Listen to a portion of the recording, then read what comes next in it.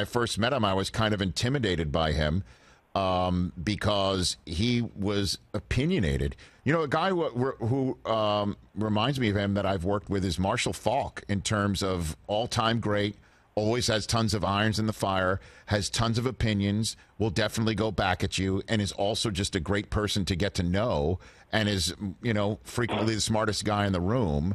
And he would let you know if you said something. I would make a point, you know, in a conversation with him, and he would basically tell me, you know what you're talking about. You know, and it would be kind of difficult for me to take that, but I didn't take. I could see just like he kind of liked the back and forth. You know, he kind of digged it. John, he did. And you know, every city we'd go into, there'd be somebody who'd want to stop by the booth before the game to say hello. You know, movie actors, politicians, TV stars. You know, you name it. Yeah.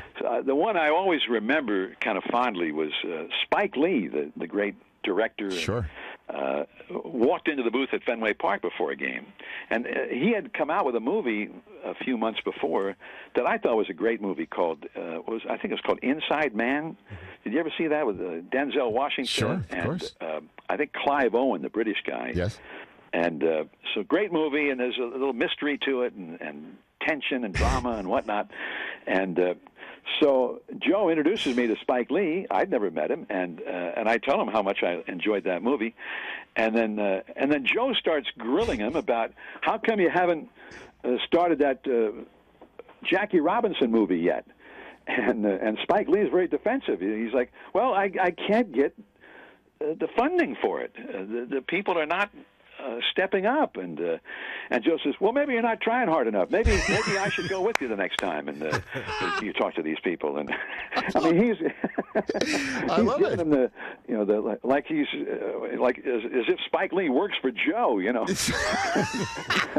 Like, let me tell you, I know all about the movie business, and you're not trying hard enough, you know, whatever.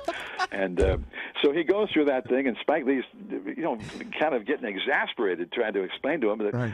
I tried these people, I tried those people, and they just didn't come through with the money. And what can you do? You got to get the money to make a project like that, to do it right. And nobody wants to do it more than me. He says, yeah. And he says, another thing, I liked your movie, Inside Man, or whatever it was called. He says, but you made a mistake when this happened and that happened. And don't think I didn't notice that, you know. What?